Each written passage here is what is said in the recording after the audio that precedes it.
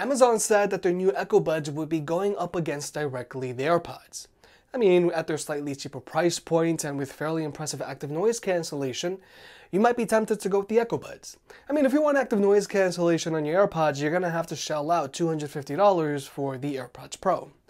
But unfortunately, I just can't recommend the Echo Buds because they fail pretty hard when it comes to the basics for everyday carry truly wireless earbuds. Now, at $130, the Echo Buds seem pretty attractive. They're $30 less than the entry-level AirPods, which I personally recommend, because I think the $200 AirPods with wireless charging case are pointless until there's an iPhone that supports power sharing, and the AirPods Pro, which have active noise cancellation and a transparency mode like the Echo Buds, retail for $120 more.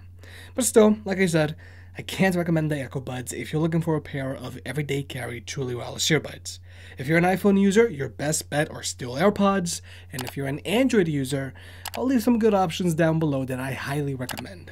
Whenever I'm looking for a pair of truly wireless earbuds, I'm looking for maximum comfort and maximum convenience.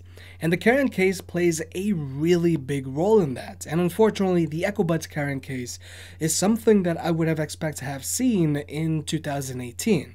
This carrying case has a pretty large footprint and is pretty thick compared to AirPods and some third-party earbuds that I commonly recommend to Android users. So the Echo Buds' larger carrying case is just very noticeable when you have it stored in your pocket. But one of the biggest problems with this carrying case is that it charges via a micro USB port instead of a USB-C port like on most other recently released truly wireless earbuds. Now obviously, if you're an iPhone user, AirPods are great because you can charge them with the same cable you charge your phone with. So even if this case used a USB-C port, you would still have to use a separate cable. But the reason USB-C is still a big deal is because it allows for faster charging, it's reversible, and if you're an Android user, you would be able to charge your phone and earbuds with the same cable like iPhone users can with AirPods. Now, the Echo Buds' larger carrying case could be excused if they offered you an above-average combined battery life.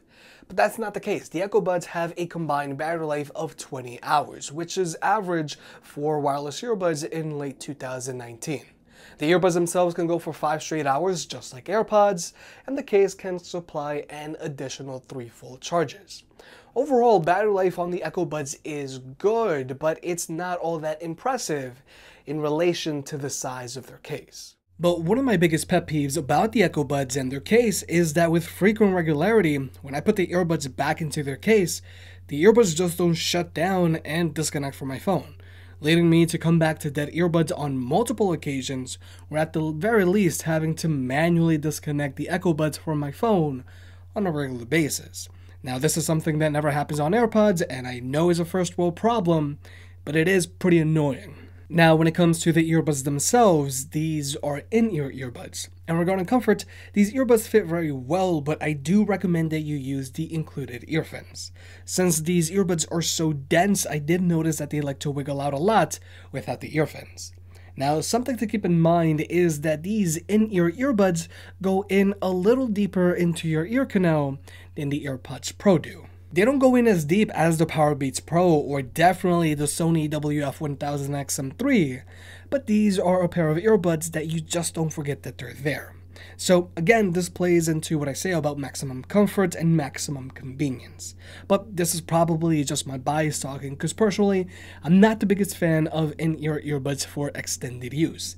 I'm actually still getting used to using the AirPods Pro for hours on end, and that's why I still really like the normal AirPods. To me, they're the most comfortable earbuds out there for use for hours and hours and hours. Now, when it comes to Bluetooth connectivity, these earbuds are using Bluetooth 5.0, but more importantly, each earbud establishes a connection with your phone. So if you just want to use one earbud at a time, you can use either one. You don't got to worry about selecting the correct earbud, like on some older or cheaper truly wireless earbuds using a Hero and Sidekick setup. And also, these earbuds have zero latency across the board when watching videos or movies on either an iPhone or Android device, which is a very good thing. But when it comes to actual sound quality, that's another story. These earbuds sound bad, and they're perhaps the worst sounding earbuds I've heard in a while.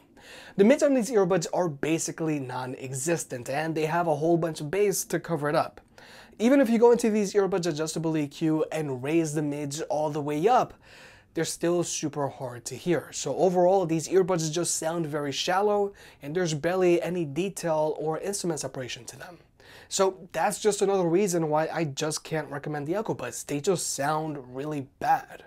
Now, something that I will admit is that the active noise cancellation on the EchoBuds actually give the active noise cancellation on the AirPods Pro a run for their money. The EchoBuds do a really good job of blocking out constant low frequency sounds. But unfortunately, the microphone array on the EchoBuds really likes to pick up a lot of wind noise. So if you use these earbuds while outdoors with their active noise cancellation turned on, they're gonna pick up a lot of wind noise, which is a very big deal because the AirPods Pro pick up basically zero wind noise, which is what you want. But also, the ambient mode on these earbuds isn't all that great either. Now, even though you can actually go in and adjust how much ambient sound these earbuds let in, which is something you can't do with the AirPods Pro, the ambient mode on these earbuds have a constant hissing in the background, which is very noticeable when watching videos or movies with these earbuds. And again, the ambient mode on these earbuds really likes to pick up a lot of wind noise when used outdoors. But more importantly, the ambient mode on these earbuds just sounds very artificial.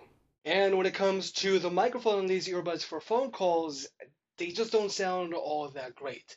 There's a lot of amplification going on, and sometimes the microphone on these earbuds does like to peak. But more importantly, I can't help but notice that there's a lot of static in the background. Because honestly, the microphone on the EchoBuds just can't compete with the microphones found on the AirPods and AirPods Pro. So overall, I just can't recommend that you go out and get the EchoBuds. Between their large carrying case, their use of micro USB, their very poor sound quality, their basic active noise cancellation microphone array that really likes to pick up a lot of wind noise, and fairly average sounding microphone for phone calls, these earbuds feel outdated already. If you're an iPhone user, you're better off just getting the $160 AirPods 2. And if you really want active noise cancellation, then go with the AirPods Pro. Even though, yeah, they are pretty expensive, you're not going to regret it.